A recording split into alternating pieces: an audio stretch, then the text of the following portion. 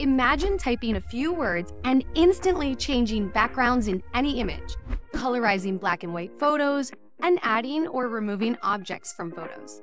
All of this and more is now possible with AI. OpenAI just released native images in ChatGPT, and it's a mind-blowing upgrade from its diffusion model, DALL-E. Until now, creating images with AI felt like rocket science.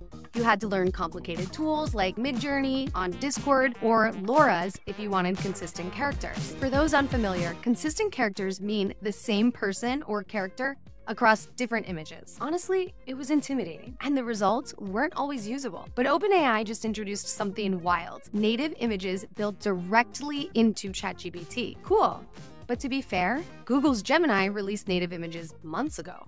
If you want to know which native AI image model is better, check out my YouTube video where I do a side-by-side comparison between Google and OpenAI. But for now, the big question is, what does this mean for you? I've tested dozens of AI tools. Here's why ChatGPT's new launch is so impressive. I'll also cover the areas where it falls short. To test out the new AI capabilities, just make sure you have ChatGPT's 4.0 model selected.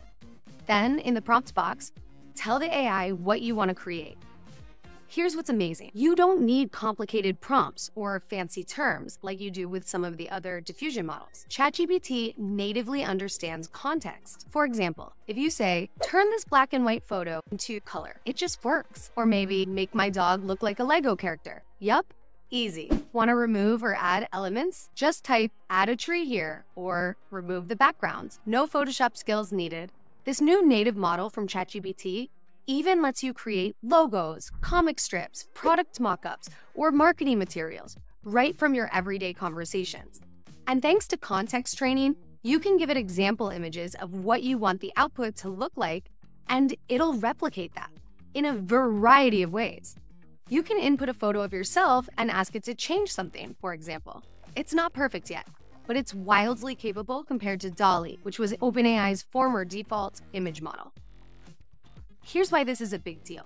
There are two ways to draw pictures with computers: diffusion models and native image generators. Diffusion models are like magic erasers. They start with a messy scribble and slowly clean it up until it becomes clear and realistic. Native generators, like ChatGPT's new tool, are more like super smart drawing robots. They listen carefully to your instructions and create pictures from scratch. They're especially good at following precise instructions, even adding words exactly where you want them. Which reminds me, ChatGPT's native images is great at creating pictures with text in them. Like, really good. Check this out. This was one of the demo examples that OpenAI included in their launch. This is something that diffusion models used to struggle with, but here's the catch. ChatGPT images generate more slowly than tools like DALL-E or traditional AI diffusion models. It's not instant, and detailed requests can feel like waiting for paint to dry.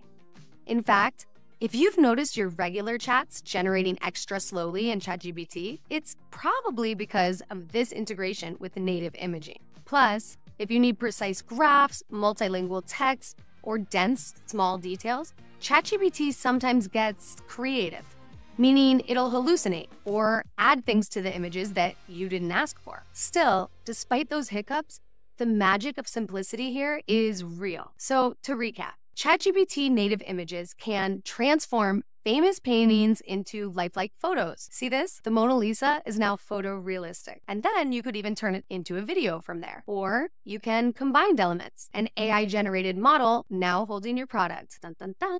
You can even edit images, adding text or details for richer output. You can use terms like make it more like the original, remove the backgrounds, or change the following attributes for more precise outputs. You can even change the style of actual photos to Lego, anime, comic strip, voxel art, AI Ghibli, watercolor. I mean, you name it. You can make images transparent, create logos, or complex product designs. And thanks to advanced text rendering, you can even generate things like menus or invitations. So what's your first ChatGPT creation going to be? Let me know below. And if you learned one new thing today, hit the subscribe button and I'll see you in the next one.